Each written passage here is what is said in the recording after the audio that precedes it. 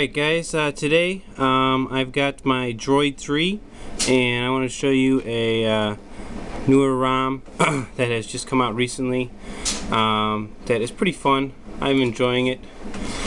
Basically what it is a cleaned up version of stock ROM for the Droid 3.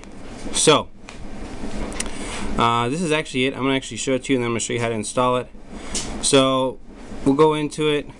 It's very stripped down, and then some applications are even replaced with stuff that has less uses less Motorola stuff. So we do have DPS manager, FM radio, mobile calc free, quick picks instead of your gallery. I love quick picks, it's excellent, I use it all the time. You do have your quick office, which comes with the Droid 3 in there, which is nice. I like that. I normally put it back in all the ROMs that I flashed because I use it all the time. Let's see what we got here. Super user, terminal. That's pretty much it. This is your apps right there. So it's not a lot. He's taken a lot out of this to keep speed in it. So it's just really nice. It is fully functional, and this is called Minimoto, and this is V1.65. So it's Minimoto, less is more. Like I say, it's stock ROM. So let me just go into a couple things. You do have some toggles up here on the top, which are very nice. Go into settings here. These are your basic settings. About phone, and you can see here this is Android version 2.3.4, and actually if you can see that, and it is the Verizon system version .906. So there you go, settings. Let me go into launcher settings, which are blacked out so it'll be easier for you to see. And you can see you got general stuff here. You got your desktop, your grid sizes, your transition effects, you know, that kind of good stuff. I only have 2 transition effects. This is a hollow launcher. So let's see our transition effect now. It's, yeah, you can kind of see it fading in and out as you go. So there you go. That's basically it. It's very small zip file, and it gives you a lot of extra resources for RAM and stuff like that, so your thing doesn't bog down and get too slow. So very nice little ROM. So I'm going to go ahead and show you guys how to install this. First thing you're going to have to do is make sure you have SafeStrap 3.05 on your phone, which I already have installed. That's how you install this.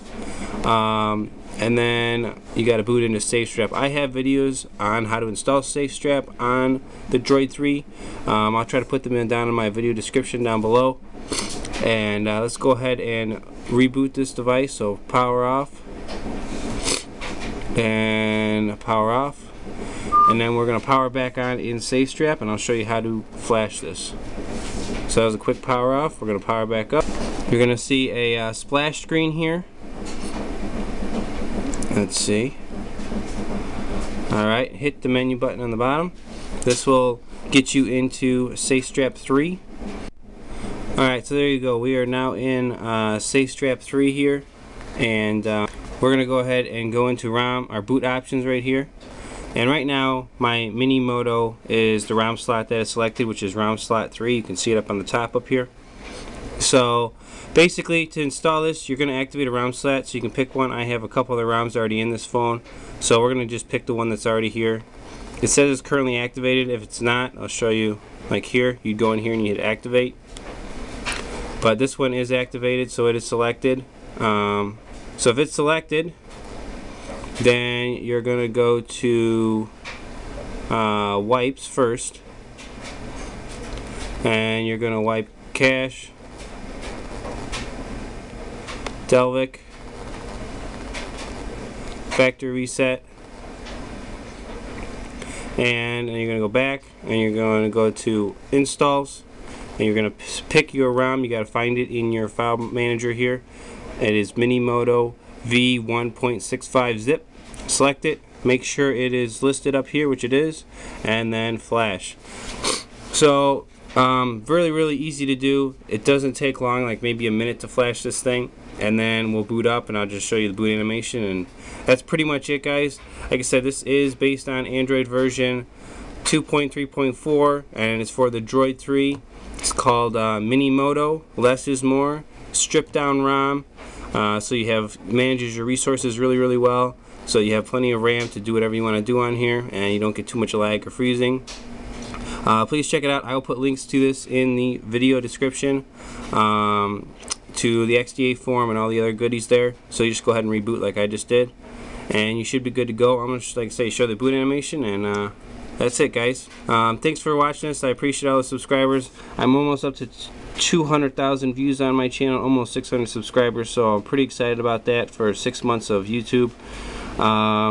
So there you go. There was a splash screen and boot animation. Boot animation is stock boot animation, stock Android boot animation, I should say. So there isn't really too much to it. It's just a Android thing that comes up here, should come up here.